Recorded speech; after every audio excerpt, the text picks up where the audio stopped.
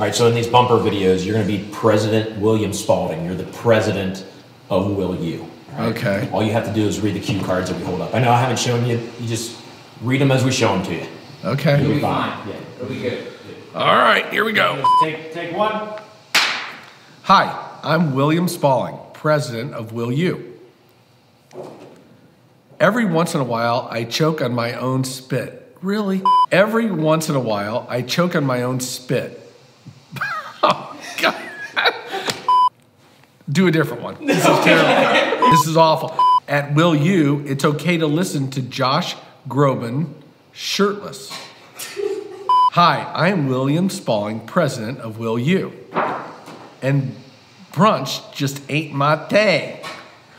Finger snaps with attitude. It's an action. Idiots. Okay. And brunch just ain't my tang. Not 10. What? That's all right. We just need to be a little flatter in the front. Oh, that sort of feels nice. Hi, I'm William Spalding, president of Will U. As far as I'm concerned, Betty White, more like Betty, all right! No coaching necessary. Do we want to make fun of Joel a little bit? Or? At Will U, if you played football in high school, you're not welcome here. Hi. Do like this. Go. Do exercise. Go. Meow, Meow, meow, meow. No, don't show that. You're an idiot. Go away. Leave me alone. Meow, meow. No, I'm not doing that. Meow, meow, meow. Hi, I'm William Spalding, president of Will U. Look what I could do. Look what I could do. I don't want to do that. It's dumb. That's not as funny as what you think. At Will U, our hamburgers are made with 100%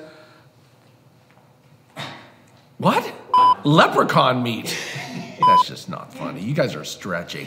At Will U, our hamburgers are made of... Just keep going. Read it. We don't pee in the pool at Will U. We pee into the pool. Keep going. Hi, I'm William Spalding, president of Will U. Believe it or not, I've been diaper-free since 2007. Hi, I'm William Spalding.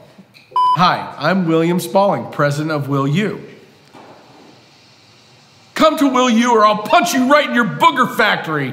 Or I'll punch you right in your booger factory. Or I'll punch you right in your booger factory.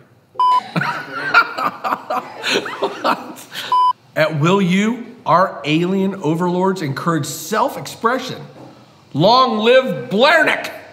I think you ought to make fun of, Don't look now, but there are chicken nuggets in this plant. They smell nasty. I don't know where they're from. They were just in there the other day. Smell those things, they're bad, man. That's so gross. No, I think they're probably okay. We are excited for you to be a part of the Will U legacy. Please come. Okay, that's not even funny. That's stupid.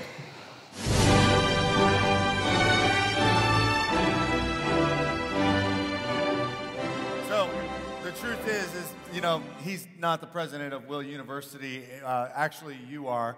And we're going to talk about what it means to go there and to actually work on willpower, because that's what this series is all about. It's about developing self-control, discipline, and willpower so you can accomplish all the things in life that you know you're supposed to and what God wants you to.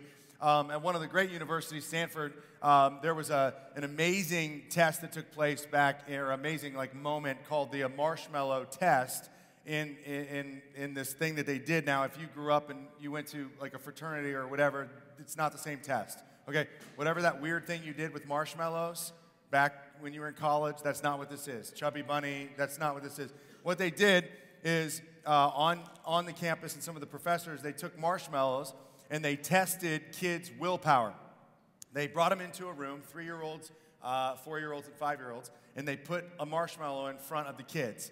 And they said, if you can not eat the one marshmallow, and they showed them the rest of the marshmallows, they said, if you can abstain from eating the one marshmallow for 15 minutes, then you get the whole bag. You get the whole bag. They showed them the whole bag. They showed them the one. They said, if you can abstain for 15 minutes, you get it. And then they left the room. And they had 3-year-olds and 5-year-olds. Some of them decide to take the marshmallow, and some of them decide to wait. And they studied this, and they actually went on and followed these students. And when they're 30 and 40 years old, and they found there was a direct correlation to their life success based upon the willpower that they displayed they had or didn't have in that test. And so it shows you that your ability to overcome stimulus, short-term temptations for long-term rewards, it really matters in terms of your success. In fact, your willpower, your ability to overcome temptation, your ability to overcome certain obstacles is huge. And for us to grow, for us to become who we're supposed to be as followers of Christ, we have to take this head on. They found that willpower is correlated with positive life outcomes. All these studies did, such as better grades, higher self-esteem, lower substance abuse rates, greater financial security, and improved physical and mental health. So willpower matters. Willpower is super important, and we're going to unpack that today. In fact, it's so important that, there should actually be a school for willpower. Oh, let's create one, Will University, because the tests show that self-control in terms of overall success in life is more important than your IQ. So you guys are going to school every single day, you're studying, you're getting information, and all the studies show that if you don't figure out how to control your will could destroy your life. So we have to unpack, we have to go to Will University. We have to be able to look past the one temptation so that we can get the greater reward. Here's a definition of willpower. The ability to delay gratification, resisting short-term temptations in order to meet long-term goals. Now listen, I want everyone to just buckle in for this series. This is not a series where you come in and Joel inspires you and you're like, oh yeah, I feel so much better. This is a series that says if you're going to grow, you have to put the work in. If you're going to change, you have to put the work in. Will you go to will you? That's the question. And when you talk about willpower, the ability of self to govern self, there are words that you start to kind of see and feel and experience, and you might see in movies or see in someone's life, or you might see in parts of your life. These are the words associated with willpower. Determination. Are you determined? Are you able to stick with it and you just stay persistent? You're determined. One of my favorite movies is Rocky IV, okay? Rocky IV, right, where he goes to Russia. If you're a student here, raise your hand if you've seen Rocky IV. Okay, so you guys have seen this amazing movie. That's great. It's good. That scares me. Culturally, I would feel like you need to see Ken Burns' The Civil War and Rocky IV because they're similar in terms of meaning. But Rocky, he's in there and he's doing the things with his abs, and his trainer is screaming. You remember this? No pain, no pain, no pain, no pain, no pain. Because what he's saying is, are you determined to overcome this pain in the lower abdomen so that you can beat the Russian? Do you have determination? Do you have willpower? Are you able to look past short-term gratification for long-term success? Another word, drive. Are you driven? When you wake up every single morning, do you have a goal? And are you doing specific things to get to that goal? Or are you doing specific things to keep yourself protected from what might steal that success? Willpower, resolve. A resolve. That means you've made up your mind. That means you're standing firm. That means wherever you're headed, you're saying, I'm going there and nothing is going to shake me. And I'm going to have a wide base and I'm going to gain strength and I'm going to let things come at me, but I'm already ready to overcome them because I've resolved that where I want to go and how I want to get there is so important. And then more clear words, these big ideas, self-discipline. Are you disciplining yourself? Are you actually willing to put yourself into a situation where you train so that you can be successful? And then in other words, self-control. Can you control your impulses? Can you, when certain things come to your mind or certain opportunities come, can you identify those things and then steer yourself away from them? You see, this is a series about how to gain muscularity and to gain stamina and to gain ability with your willpower. You see, a lot of series that you come to church for, you're learning about where we're going. You know, what is God's will? What does he want us to do? What kind of life does he want us to live? We do series all the time about the kind of life God wants us to live. You know, where we're headed. We're supposed to be people who love others. We're supposed to be people who have, you know, different fruits of the Spirit of kindness, of gentleness, of forgiveness. You know, of what we're supposed to do and breathe life into this world around us. But this is not a series about where we're going, because ultimately I'm making a little bit of an assumption that everybody in here kind of knows that already. You know you want to do what God wants you to do. You know you want to, like, honor people and love people and forgive people. You know the direction of a great life. You get that, the where. And I'm not saying it's easy. In fact, it is simple, but it's so difficult to get to the where, and that's what this series is about. It's about how. How? Oh, we want to have a great life. We want to save enough money to buy that thing. We want to work out every single day so that we can compete at the highest level. We want to, you know, have a great relationship with our spouses so that it doesn't blow up with other relationships. We want that. Of course, that's what God wants. That's what we want. We say we would. How? Willpower. The ability to overcome the temptations that come at us and will come at us every single day, so that we can stay on track for that where. And it's great. That motivation is important. That direction, that inspiration is important. But this is a series about the nitty-gritty, about the disciplines that it takes to get there. And this story, in terms of your will and my will, is an age-old story. This idea of willpower is a human experience. Every person has to develop a level of muscularity to be able to overcome short-term temptations. You can actually get better at this. And what I want to show you is that every single person since the beginning of time has needed to get better at this. So if you're already not convinced that short-term temptations can destroy long-term successes, let me just take you there a little bit more. The beginning of this story, the human story, in terms of a Christian narrative or a biblical paradigm, starts in this place called Eden, where God created this perfect, beautiful garden. It's a garden. It's called paradise. So whatever you can think of in paradise, if you think of, like, whenever I think of paradise, I think of those things that come up on my Instagram feed of, like, the little huts over the clear water somewhere. Where are those? Tahiti, where are those? I'm like, that, now that looks like paradise, right? This is where these people were, except it was in a garden, and there was plenty to eat, more than you can imagine. There was companionship. There was work to be done. There was satisfaction through actually becoming who you were. There was relationships to be built. There were things to eat. There was life to experience to the full. This is the way God wants our lives to be. He actually wants us to experience paradise. He wants us to love one another and care for one another and take care of things and bring life and goodness to all those around us. So that's what he's like, I'm starting you out here. And in Genesis, we see that God wants good things and paradise for us so much that it says he created all of it. He calls it very good by the time the creation is made. And then essentially it says that he picks up Adam and puts him in Eden. This is what I want for you. This is the life I have for you. But what ends up happening is the age-old story of a temptation comes along, and even though they have all that good, they choose the bad.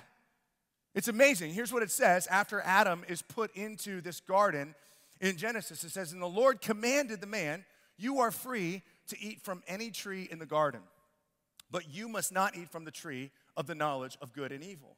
For when you eat from it, you will die. Okay, let's just break this down one by one. Lord God commands Adam, you are free to eat from any tree in the garden. So let's just take the marshmallow test and just flip it. God starts off and says, you get the whole bag. All of it. It's yours. You can eat it. And it's magical. It's a bottomless pit. It will just keep on populating marshmallows. When you take one out and eat it, more will grow. The more you eat, the more you get. You don't need anything else. You have everything you need. Just ask for it, and you shall receive. I mean, who wants a marshmallow? I mean, who didn't come to church to get thwacked in the side of a face with a big jet puffed marshmallow? Well, that one. Oh, no. I'm throwing my left hand. I mean, this is just total vulnerability. Anybody get that? Oh, you caught that? That's awesome. God says you can have all the marshmallows you want. You want one? You want some of these? You guys want? These are amazing. I mean, are you kidding me? Here. If they touch the floor, it's fine. Are you serious? I mean, they're probably better after they touch the floor, right? So God starts off, and he says, you get the whole bag. Hang with me in Genesis chapter 2. Then he comes along and he says, but you must not eat from what? The tree. Get the picture. You get the whole bag. You can't eat from one tree. Think about it. And the one tree is just one of the same of all the things you're allowed to eat. You can have the whole bag of marshmallows, but don't eat the one marshmallow. By the way, this marshmallow, it's the same as the ones you already have a limitless supply of. Don't eat it. Don't eat it. That's my one command. I just want you to know, can you just listen to me? Can you just do what I say? Because if you don't eat it, you get to stay alive and experience paradise forever. If you do eat it, remember the thing we're talking about. It's the thing you already have. Remember the thing we're talking about. It's the thing you already have. You already have many trees. This is one tree. It's like you have 100 apple trees, and God pulled one apple off of those trees and said, you can eat all those. You already have those. This is the same thing. Don't eat that or you lose everything. And actually, it's worse than that. He doesn't just say, if you eat the one, you'll lose the one. He doesn't even say, you'll lose the bag. He says, you will die. That's dramatic. You're going to die. I already gave you everything you need. Don't take the one thing you don't need that you already have, because when you do it, not only will you lose all of those things, you will lose a relationship with God. You will lose a relationship with people. You will lose a relationship with your body. You will lose a relationship with earth. Destruction, devastation will enter into the world because you ate the one thing you already had. And everyone knows the way the story goes. They come along. They see the one marshmallow. God walks away, and they pick it. They say, man, that looks good. That makes me feel good. That makes me feel happy. I'm going to eat that. They eat it, and then they die. And when we talk about our will and our deficiencies in our will, it's one thing to kind of unpack will in terms of humans, but the whole nature of will started with God, because God is perfect and God has a perfect will. You think about God's will, right? That's what we talk about a lot. God's will, what he wants, what he says, what he thinks. So because we're created in the image of God, a God of will with perfect will, he decided to make us as little versions of himself. We carry his image. And so what he did is he gave us a version of will. But it was a free will. Because God is loving and good, and that's his nature, and that's just who he is, and he's outside of us. And, you know, who has really understood God? No one. We don't understand him fully. But he made us with a version of himself or a version of will, and it's free. And the reason he gave us a free will is he wanted to have a real relationship where love takes place volitionally or willfully. So he says, here's the proof. You pick what I say, and that means you love me, and you pick what I don't say to do, you're choosing not to love me. That's freedom. So in your will, the way that God gave it to you, you had options to love God or not. And every single one of us, as crazy as it may seem, and if you're honest with yourself, you can view this like if you were watching a movie, because if you were watching a movie and someone did this test, or you were watching a little kid take the test and they did it even opposite. They said, you already have this and you don't need anything else. Don't eat this. If you get it, you know you would take the smaller one. And you know that they do. And we know that when we get into the story, we get muddled and foggy and we make the wrong choice. Because a lot of us are sitting in this room today as a result of doing the one thing or the some things that we know were short-term gratifications, and they've caused great repercussions. And so your will, it sits in your life, your desires, your impulses, it sits there and God gave it to you and now it's broken. So it already had the freedom not to choose and now it's even broken and sinful and it moves and it's twisted. And so we need strength. We need to grow in our will. We need to govern our will. We need to tell it what to do as opposed to let us tell it what to do. So your will is broken now, and it's living in you, and it can ill and kill your life. I mean, you know this, right? Like, you know some people, maybe you're sitting in this room, and you made a short-term decision, right? Short-term decision. One of the things as a pastor that I experience all the time is people call me with every drama under the sun, right? Divorce, drugs, I mean, you'd be surprised. Just the foul play, greed, every single thing comes to me. And when it comes to me, people ask me to fix it. And I sit there and I listen to the problem, and what I'm listening to is the culmination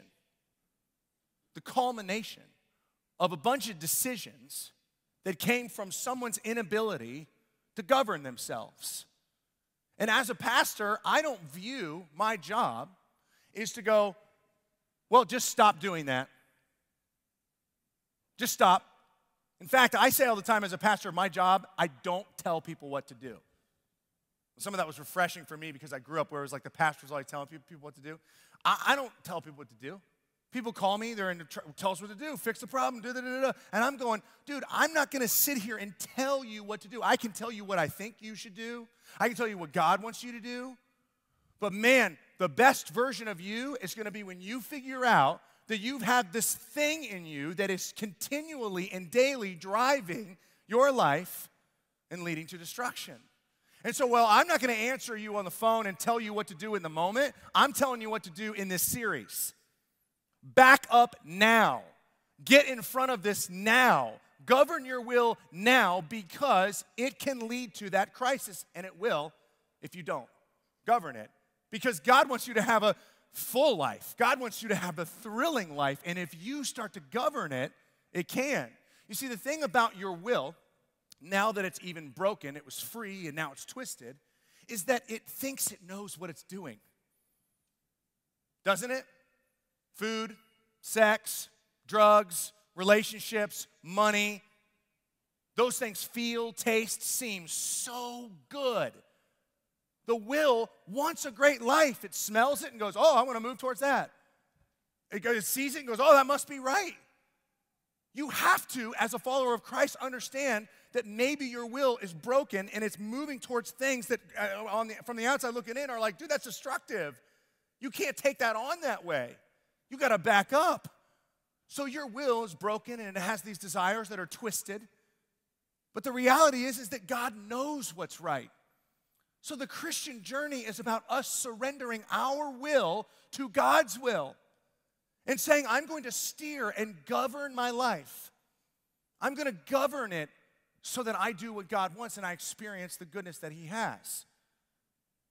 You see, the will, when you start to look at it clearly, it wants three things. And you can break down all of your desires, both good and bad, into this. Will wants to eat.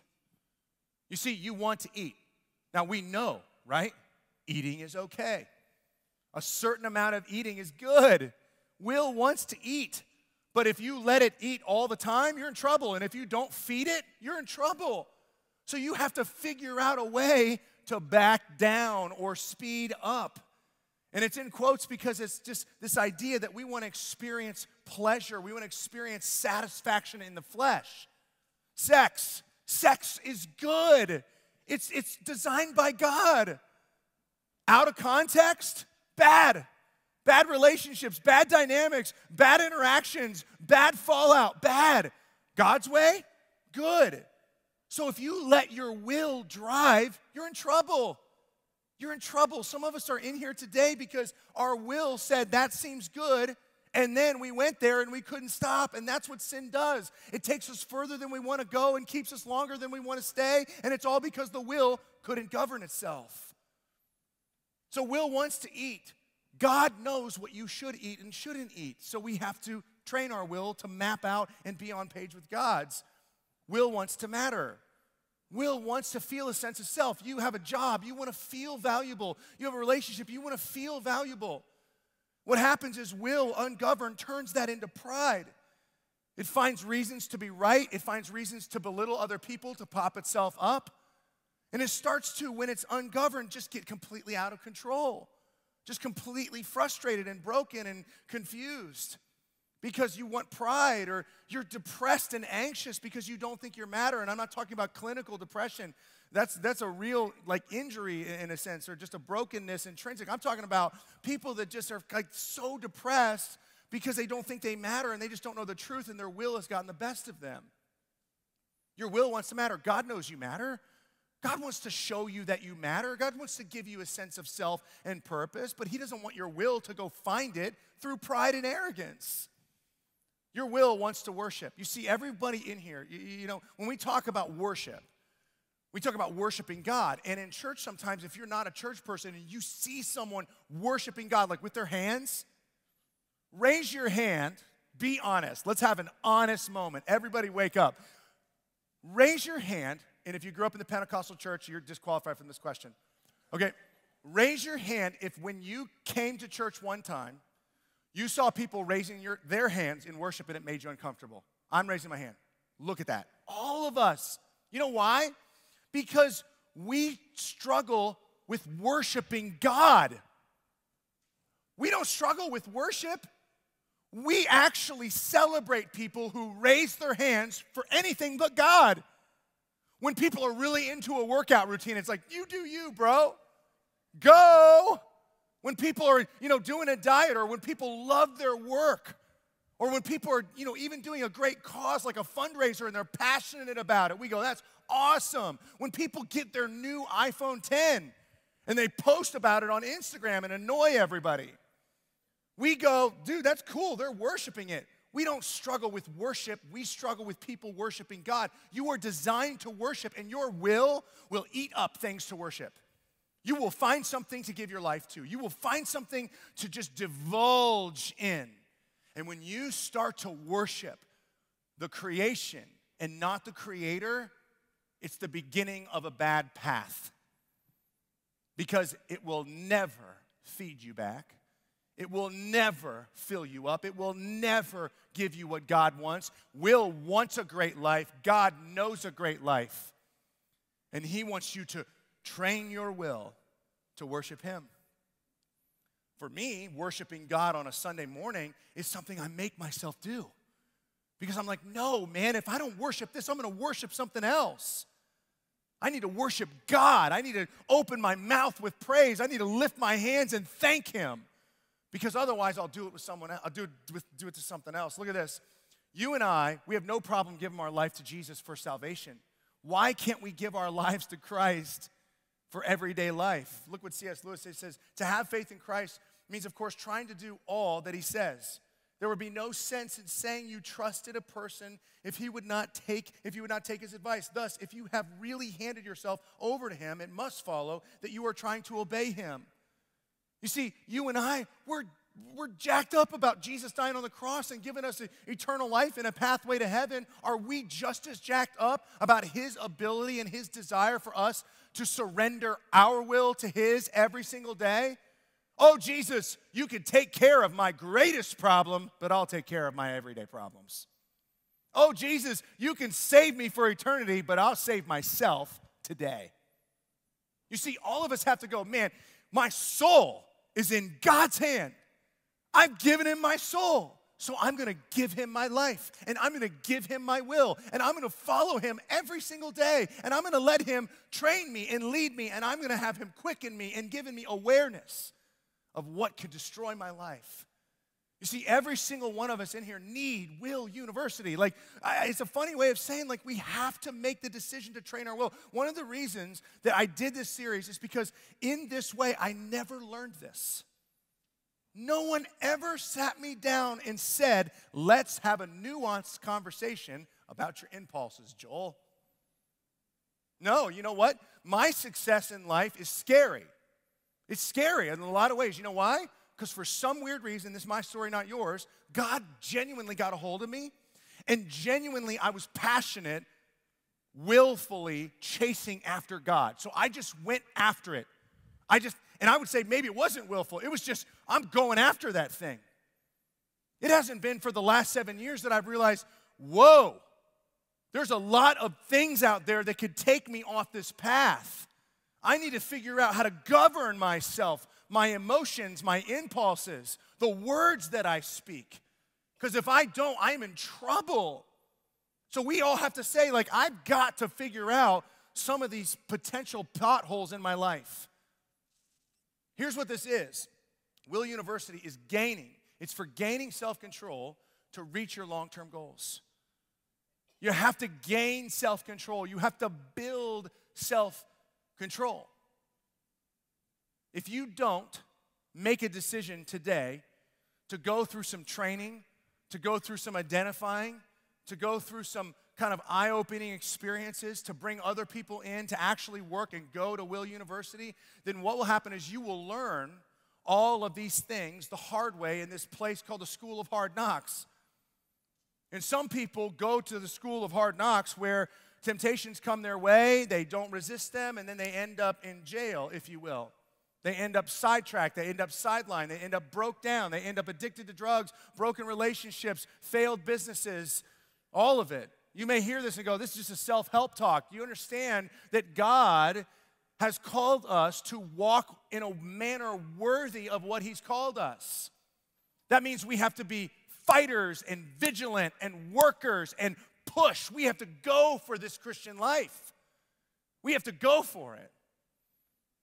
Anybody know someone who has phenomenal willpower? Just people that they just get this. They just understand it. A great story about someone who with great willpower is about Tyler Joseph, the lead singer of 21 Pilots. Now, he started in our church as a worship leader, and then, we actually made him famous. He didn't do anything. We did. And then he's lucky for being here. You're welcome, Tyler. I hope you're watching. You're not. You're asleep. Okay. But Tyler's story is amazing because he had this immense willpower. He had this vision for his journey. And he would never, ever let something take him off of that path with 21 Pilots, even to the point of being stubborn. And there's another commentary on that. But he had strong willpower to do what he thought his long-term goals were. Before he actually left the church, he was on staff for a little bit, we had this conversation about how if, Billy Joel or if, certain Sting called him up and said, hey, man, I've heard your music. I heard your music, bro. I'm not going to do an accent. I heard your music, and I want you to come and sing with me, at the Oscars. He told me, he said, I wouldn't do it. And you can imagine I got in this argument. I'm like, what? That's stupid.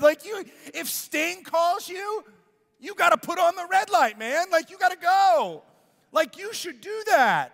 And he was like, I won't. And I was like, why? And he's like, because I don't want to be associated with Sting. I want 21 Pilots to be its own, he said, click. And I was like, well, that's stupid. Because that could be your secret to success. You should take that train, man. And he wouldn't do it. Then, years later, before they got really big, he played a show in town, and Taylor Swift was in town. Anybody heard of Taylor Swift? Anyway, she's a big country fan, music artist, and now she's pop. She, at the time, was inviting up-and-coming acts to come and do a song or two during her show. And she was in town playing at the Shot the same night that Tyler was playing in town.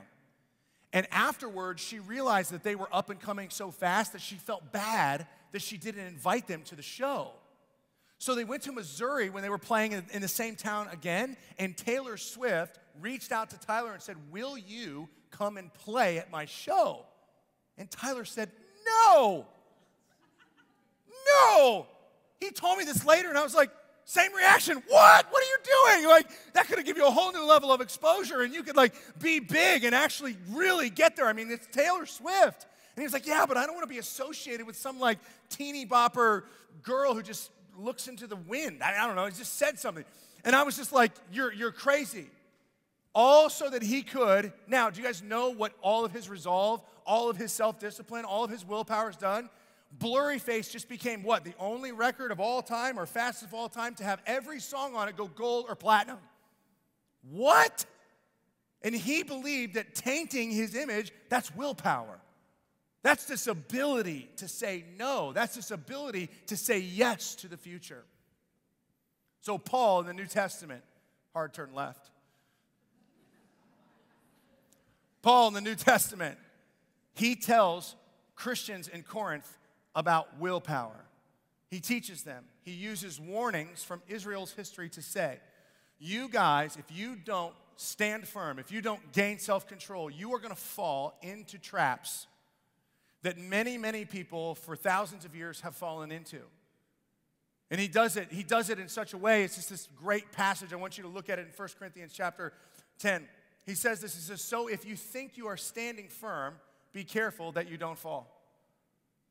If you think you're standing firm, he says to the Christians in Corinth, if you think that you are not susceptible to temptation, you're in trouble. Now, students, when you hear me talk about temptation, everyone in the room is thinking, these are the guys that need to figure this out, right? Because like your life is, you're young and you have a lot in front of you, and temptation could kind of hurt you in such a way and veer you off the path, right? Everybody get that if you're in high school? Nod? Yeah, right? I can't go that way. I don't want to do that. This verse is not for you. It's for everybody else that thinks that they don't need help, that thinks that they're not susceptible, that thinks that they've made it down the road far enough, that thinks that they don't have a problem with temptation because you don't have some overt problem. You just have a covert problem that you haven't identified. It's something about just the way you respond. It's your impulses. It's envy. It's a lack of trust. It's seediness. Something going on in you, the way you respond, the words that you choose. Your impulses still have the ability, because they're ungoverned, to destroy your life. And so he's saying, like, you need to, every person that reads this, you need to humble yourself and go, I know I have areas of weakness. I know that I have blind spots. I know that there's something in my impulses that I could at one point turn to and therefore turn away from what God has. Because if you don't, you will fall. He's saying many people have gone down this road. Many people that are just like you have fallen. And he goes on, he says this to kind of confirm and tie this thought. No temptation has overtaken you except that which is common. Common. You see, temptation is common. It's something that has started from the beginning, and the first people failed miserably, worse than even kids in the marshmallow test. They had everything, and they chose one thing, and they lost everything. So temptation is common. We're all going through the same experiences. We all have different impulses. They don't all look the same. We don't all have the same ones that get the best of us, but all of us have some that can get the best of us. It's common. It's normal. You see, what's not common is people fighting against them. Temptation is common, but resistance, intentional resistance to temptation, taking responsibility and going, I'm going to fight this. That's the enemy. That's a problem. That could sideline me. I'm going after that. That is very uncommon. You see, one of the things about this temptation phenomenon that a lot of us have experienced and are experiencing and will experience, and for the rest of our lives we will, is there's a couple things we say about it that are not true, that are lies. The first one is we say, my temptation is unique. You see, the power of temptation is so strong that it feels like it was tailor-made for you. And then it does this thing where it moves into your world and says, you know, you can't win them all. You can't win. This is too much. This is just my thing. I'm not going to do this. And you think that temptation, no one else is going through that. And then that's kind of the lead into the second lie. The second lie is that we think that no one else is going through what we're going through, and we think that anyone that's not fallen into temptation, we think, oh, they're just not tempted. Because if they were tempted like me, they would fall. We think if someone is really living this life of temperance and of steadfast and they've got it all together, we think, well, I mean, they didn't have my problems. They don't have my problems. So we start to lie and trick ourselves into thinking why we don't need any help. And then that's what Paul is saying. Be careful, because you're going to fall if you don't understand you actually need help. You see, the idea of us looking at people who aren't falling and thinking that they're weak is a complete lie, and the opposite is actually true. It's probably more accurate that people who are living strongly, who are overcoming temptation, they're the ones that feel more temptation than anyone else. But what's the difference? Somewhere along the way, they gain strength. Somewhere along the way, they have muscularity because the temptations are common. They're coming at them the same, but they're marching. So they figured it out. Some of them just have some natural ability to figure it out, and some of them have been trained to figure it out, and some of them have overcome the school of hard knocks to move on and do things better. The point is that we're all going through this, and if we all don't take responsibility for it, we can all fall. But here's the good news, and this is what Paul says. He says, God is faithful, and he wants you to be successful. He will not let you be tempted beyond what you can bear. The great news in all this is that if you're a follower of Christ, that you as a follower of Christ, you have this strength, you have this ability, we're going to talk about it over the next couple weeks, to overcome, to endure. And he says that, he says, as a follower, you will not be tempted. But when you are tempted, he will also provide a way out so that you can endure. He's going to provide a way. He's going to do that for you. He's going to move in that way in your life. And I believe with all of my heart that understanding this is the way. He's like, I'm providing you, I'm giving you this insight. I'm showing you need to stand firm. I'm showing you need to gain muscularity. I'm showing you that you can get through this with me and experience those long-term successes. Here's what I ask you in terms of Will University. I mean, I know you don't come to church and you're thinking like, man, will you give me a project, Joel? But I'm going to give you a project. That's what we're going to do. Like, you're going to grow, and you're going to work, and you're going to be less than inspired, and you're going to perspire. I mean, anybody willing to work to have a better relationship with God and a better relationship with the world? I mean, that's what this is. So here's some questions for you. Will you define your long-term goals? Will you just take a minute and write them down? And it's almost silly. It's so obvious. But I want you to articulate them. What do you want to do? Job, marriage, money, relationships, serve, give your life away, be a missionary, whatever. What is your long-term goal? What do you want to see happen in 10 years? What gets you excited? What are you inspired by? Sports, whatever, academics, whatever it is, what do you want to do? And then I want you to actually write those down. And then I want you to identify the greatest threats to those things. Your greatest threats in you. The things that could sideline you. Be honest. Start to take this moment seriously and go, okay, now I want to get somewhere, and this could lead me, and I could fall, and I don't want to. What are those things that have a root in you, that have a hook in you, that you know if those things grow, they could go really bad? Write them down. And if you can't think of anything, just ask the person next to you or your closest friend. They'll give you 5. They're like, dude, your mouth, that's number 1, your mouth. You know, they'll just go give it to you. And you need to listen. And then would you make a commitment to engage in some resistance training?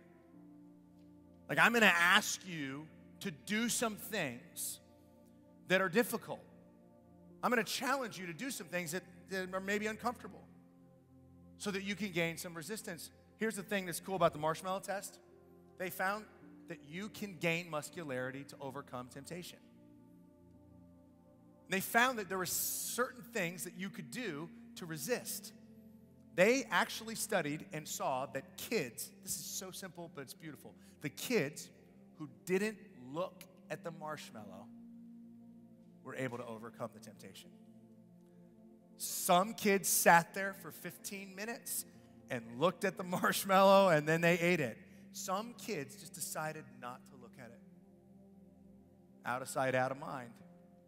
Would you be willing to do some things that could help you gain success?